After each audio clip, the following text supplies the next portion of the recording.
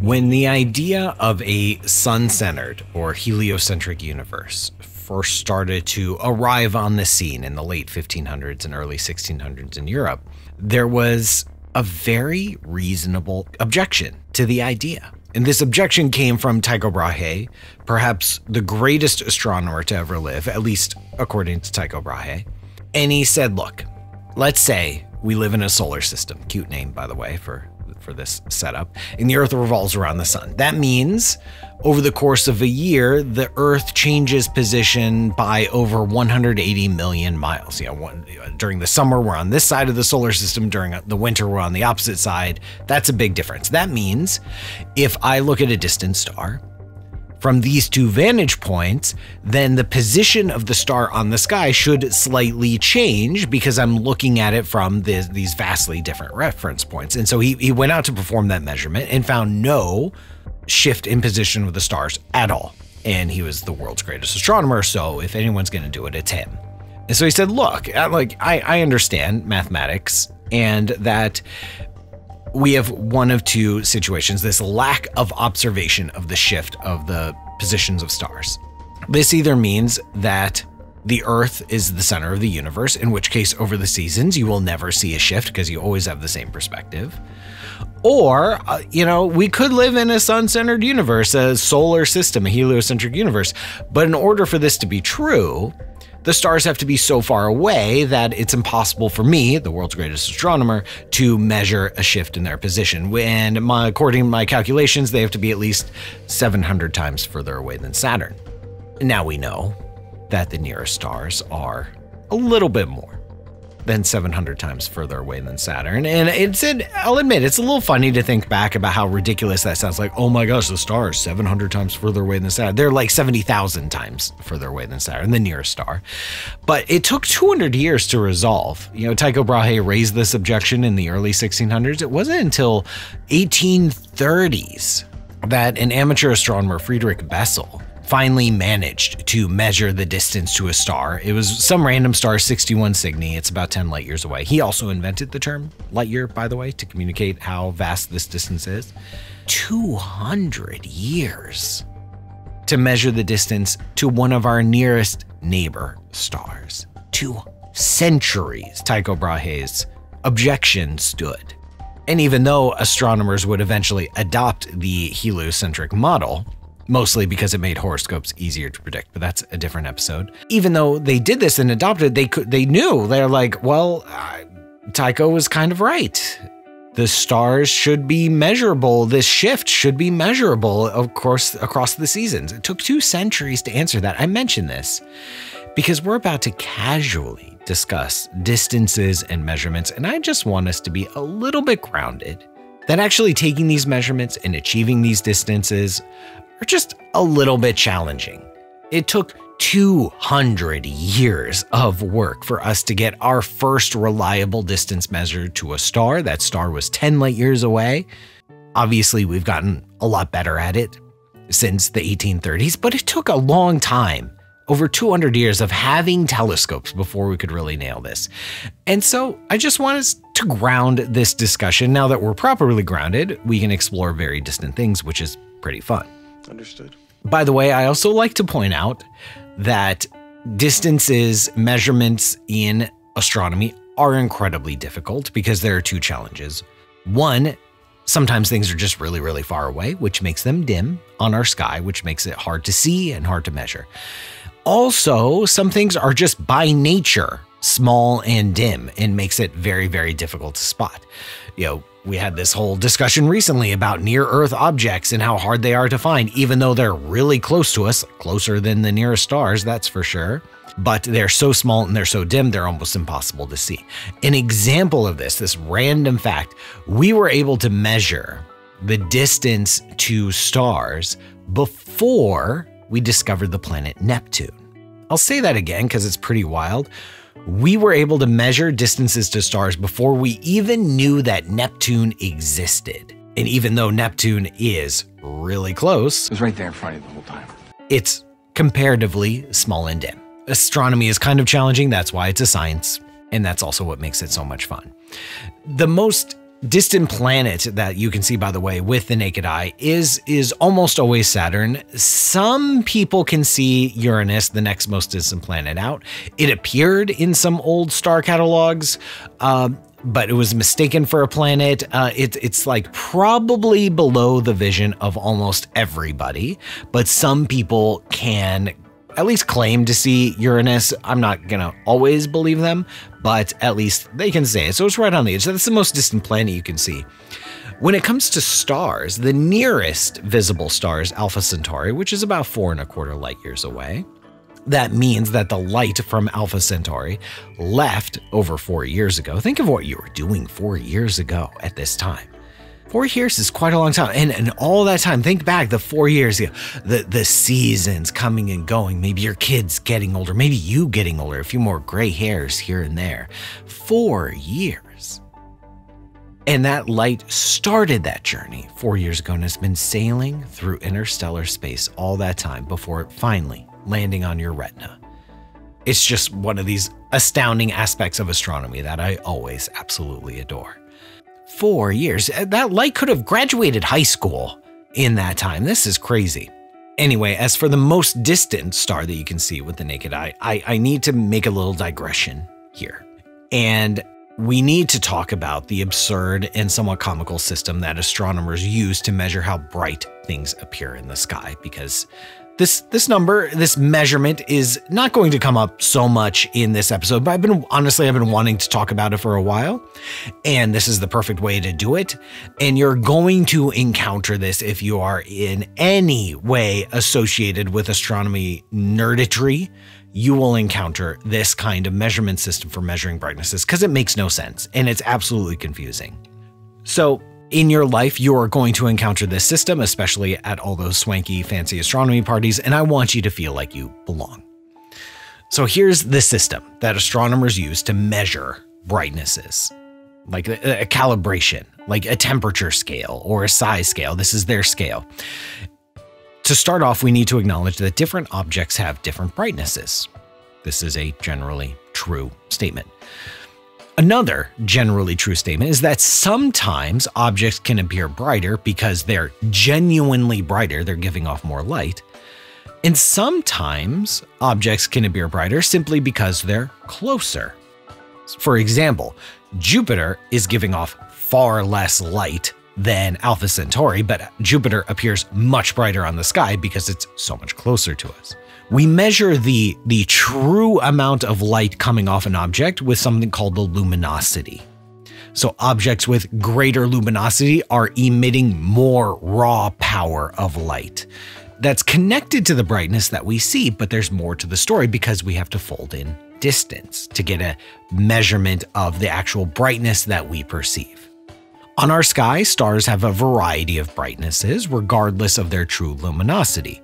Some stars appear brighter, some appear dimmer. Sometimes they're bright because they genuinely are larger, brighter, more intense, more luminous stars, and sometimes not. Back in the day, we didn't know this. We didn't know that the stars were distant. We didn't know that the stars had different distances from us. We assumed that they were all just pasted on the celestial sphere out beyond the orbit of the planets. And so all we had was just, okay, some stars like Sirius and Betelgeuse look super bright, and a bunch of other random nobody stars don't look super bright. So the ancient Greeks, and yes, we're digging way into the back catalog for this system, devised a scheme where they classified stars according to magnitude. They said that stars of the first magnitude were the brightest, stars of the second magnitude were the next brightest, all the way down to stars of the sixth magnitude. So they had 6 categories, 6 buckets for brightnesses of stars. In the top bucket, the first magnitude were the brightest ones, and then the second brightest category, third brightest category. Why 6? Like, why 6 subdivisions for these magnitudes, for these categories? I mean, first, why not? Get off my back. We can just do whatever we want if we feel like it. Second, this magnitude system was devised so that very roughly, remember, this is all done by eye with no precision measurements whatsoever. The system was devised so that roughly stars in one magnitude were half as bright as the stars in the next magnitude up. So at the very top in your first magnitude stars, you have the absolute brightest stars by eye. You get that one, that one, that one, that one, that one. They're all pretty much the same brightness. They're all the brightest. Top prize. Then you look at stars that are roughly half as bright, which is as good as you're going to get by eye. And those go in the second category. And then half as bright as that go in the third category. Once you get down to the sixth magnitude, there are no more stars that you can see. The seventh magnitude stars are half as bright as the dimmest stars you can see on the sky. And so that's it. Like I said, this is all sketchy. It's all very rough guesses. This was all firmed up and standardized in the 19th century, as was the fashion at the time. And so that's why when we talk about stellar magnitudes, which is different than their luminosity, the luminosity is the raw power coming out of the star. The magnitude is a measure of the brightness that we see on the sky. And that's why lower number magnitudes means brighter star. A magnitude 1 star, or a star with a magnitude of 1, is brighter than a star with a magnitude of 2, which is complete opposite to what you think it would be. You'd think, okay, if something's brighter, it should have a larger number attached to it. I know that's how you would think, but instead we need to think of it as a rank of brightness. Stars of magnitude 1 are first rank. They're at the top of the order. Stars of second magnitude are second rank. So this is a rank ordering of brightness of stars, which is okay. We can kind of accept that, except this is where it gets really weird. That kind of magnitude, the magnitude that we see with the naked eye on our sky, is known as apparent magnitude, the perceived magnitude.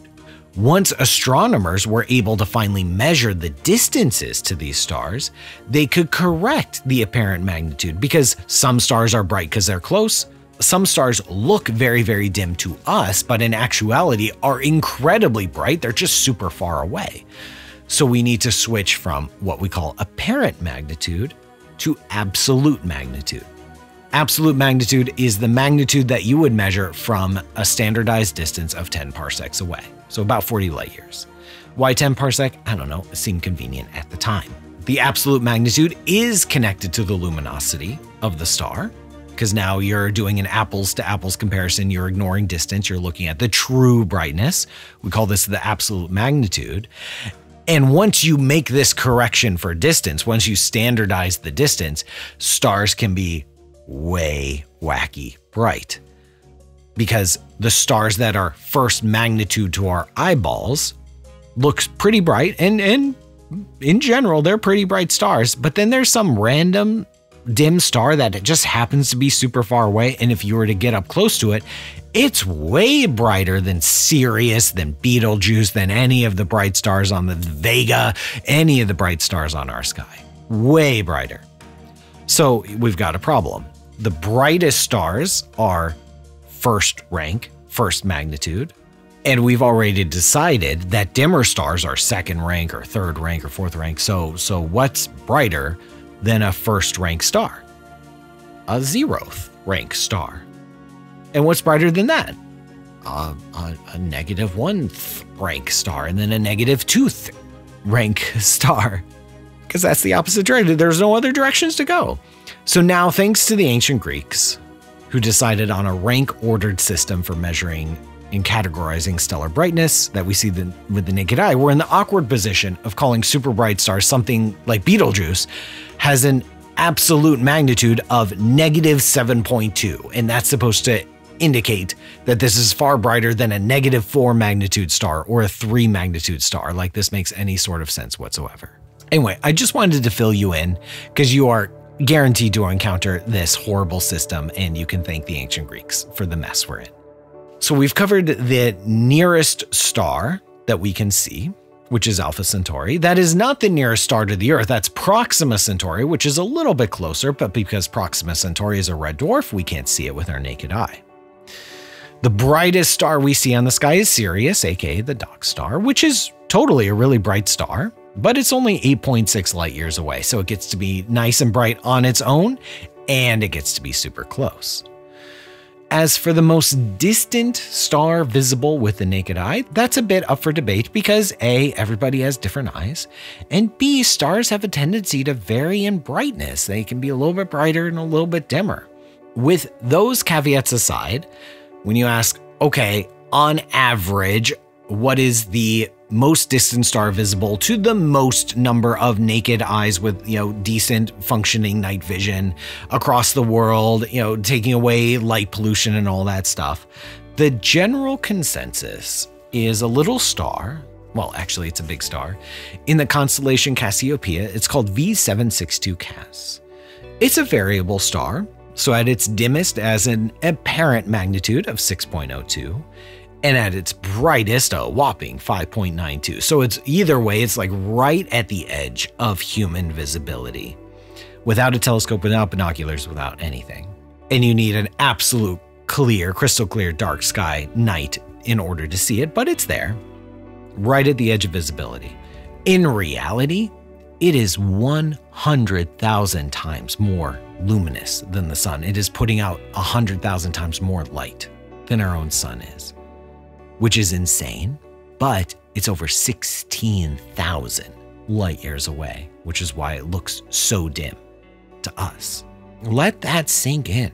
The light that left this tiny star in the constellation Cassiopeia left the surface of that star 16,000 years ago. 16,000. That is before writing. That is before cities. That is somewhere around the dawn of agriculture, maybe even before it, if I'm remembering right. 16,000 years. That light has traveled the interstellar depths before reaching your eyeball. This star, 100,000 times brighter than the sun, it's so bright it would literally melt your face off if you were to approach it. And it is so far away that despite all of its power and all of its ferocity, it appears as only the dimmest pinprick of light on our sky. All of the stars that we see with the naked eye, without a telescope, are giants. They're much more massive than the sun. They're the only ones bright enough to be seen at interstellar distances, even a few light years away, with the naked eye. Stars like our sun, stars smaller than the sun, are just too dim to overcome the light years of distance between them and us, making them invisible without a telescope. To give you a sense of how many stars there really are, in that volume contained by the distance to V762 Cas, that's 16,000 light year. Imagine a sphere with a radius of 16,000 light years going right up to V762 Cas. Within that volume, within that sphere, there are about 9,000 stars visible to the human eye. There's about 1 million more that are invisible to us. But while that's the most distant star, it's not the most distant thing. That honor goes to a Patreon ad. That's patreon.com/PMSutter, and it's how you, yes, you can keep this show going. If you've been thinking about it, now is the time to do it. I truly do appreciate all of your support, and your support shines with radiant glory, absolute and apparent magnitudes in the negatives all across the universe, and I truly do appreciate it. No, the actual most distant thing that you can see with the naked eye is the Andromeda Galaxy. Forever, we thought it was a nebula, just a collection of gas and dust and random stars. And then in the 1920s, Edwin Hubble discovered that it's a mere 2.5 million light years away. You can't see any individual star in the Andromeda Galaxy, but there's around 1 trillion of them. And so they combine their light together to make a vague fuzzy patch on our sky. It's not the most visually impressive thing, but it's there. And when you look at it, you take that into account, the light travel time, 2.5 million light years. That means 2.5 million years ago, there weren't even humans back then when the light from Andromeda started its journey. And we're not talking interstellar distances, we're talking intergalactic. That light has sailed through the void for millions of years, and it landed on your eyes. You are literally connected to the stars, not in an astrological kind of way, but a physical kind of way. Like light from distant stars is now touching your eyes. It's becoming a part of you. This is amazing. There's still one more thing, more distant than that we can see, and these are rare transient events. We're talking explosions here. Most of the visible supernovae that become apparent on our sky happen in our galaxy, but there are more powerful explosions that occur throughout the universe, like gamma ray bursts. There was a gamma ray burst back in 2008 that was visible to the naked eye for about 30 seconds before it faded away. So if you happen to be looking at just the right patch of the sky at night, you'd see a little bright star. Actually, it's more like a dim star, like just barely appear on the edge of human vision before going away. The distance to this particular one, it was GRB 080319b, for those of you keeping score at home. And this explosion went off 7.5 billion light years away. 7.5 billion years. That's amazing. That's amazing. Obviously, with a telescope, the universe opens up before us because telescopes are light buckets.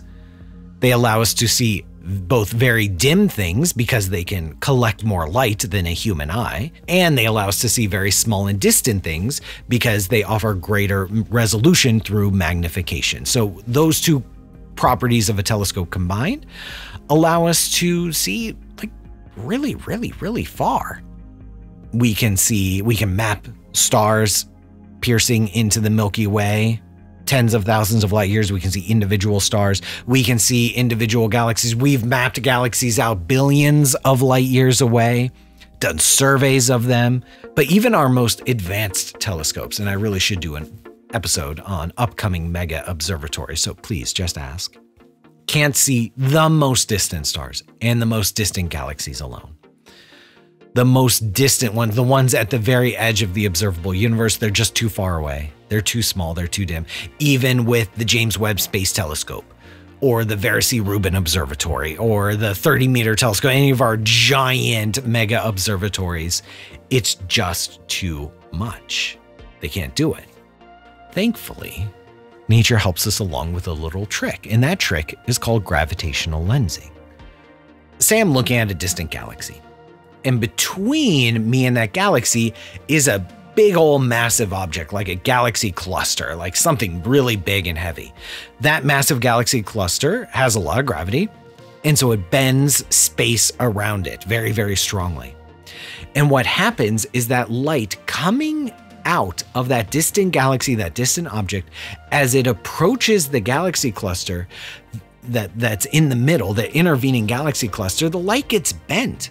And it acts like a lens. It acts literally like a magnifying lens. It's the exact same equations that tell us how it behaves.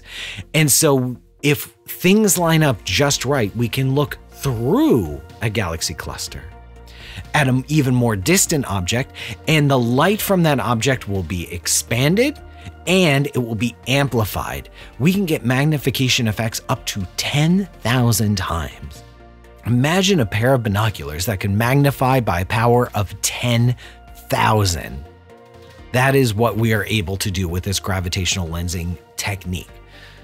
So when we're very careful and very observant, we can occasionally get a glimpse of objects sitting even deeper into the dark, far beyond the reach of even our most powerful telescopes.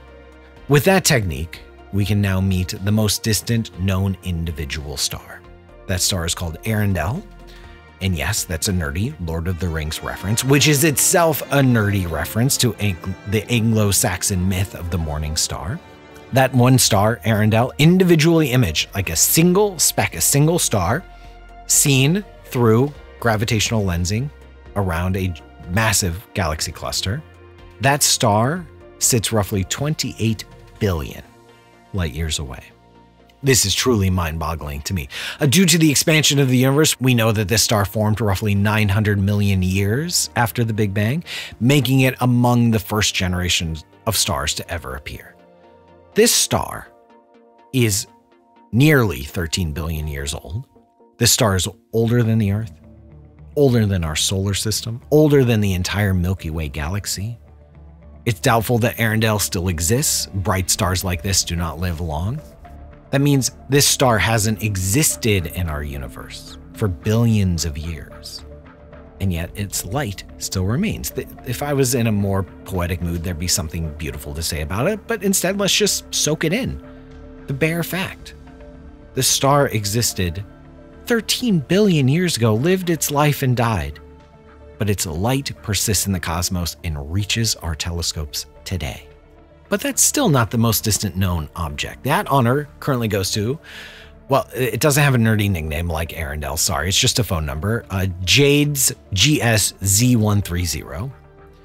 It was discovered with the James Webb Space Telescope there. No surprise, because that's sort of its job, to discover distant objects. I'm proud of you, you know that. The current distance to this galaxy, and yeah, in order to get even these kinds of distances, we can't just have a single star. We need an entire galaxy's worth of light. That distance is currently pinned at 33.6 billion light years. There are tentative observations of even more distant galaxies, but we haven't pinned the distance yet reliably. So this is the most distant confirmed object that we know of. At that distance, it means the galaxy was born within 400 million years after the Big Bang.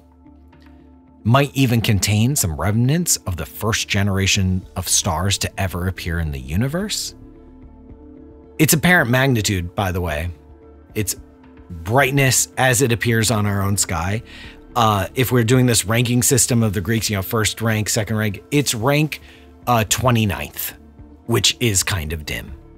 We do know that there are more distant galaxies out there, more distant stars, but we can't see them yet. We don't have the astronomical power to do it. This is something called the cosmic dawn, the dark ages, which if you've listened to this show, I have a soft spot for.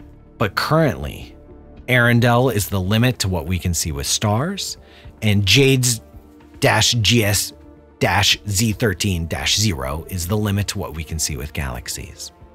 But that's still not the most distant observed thing. For that, you have to switch to different wavelengths of light. These galaxies and stars are discovered in infrared or visible.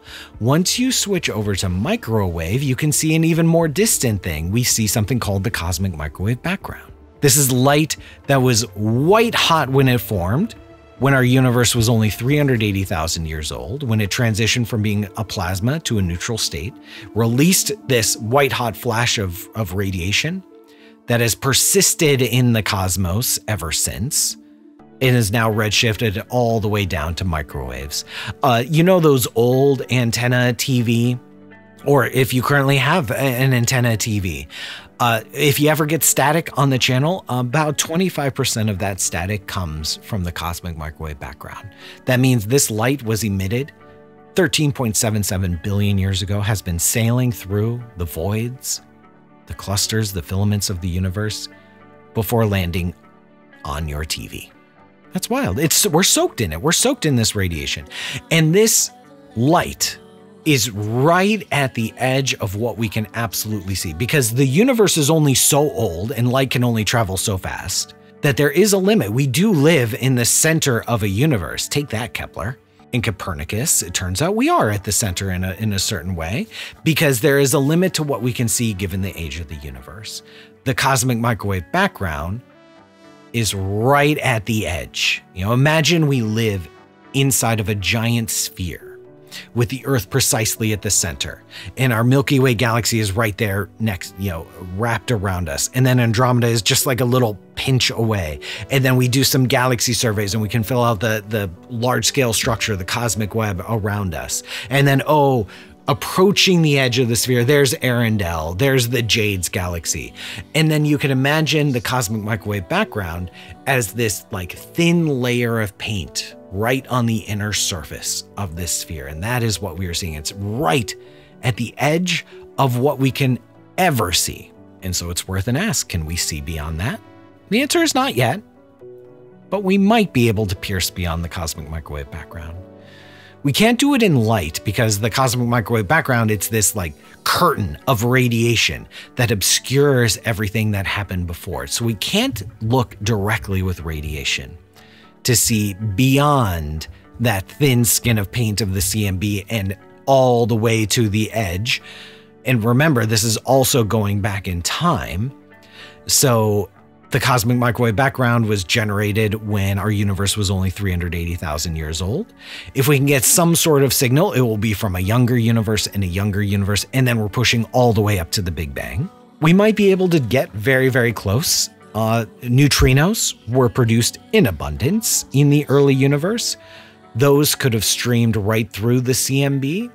If we build a big enough, sensitive enough neutrino detector, we might catch some of those relic primordial neutrinos that would give us some sense of what the universe was like in its earliest days.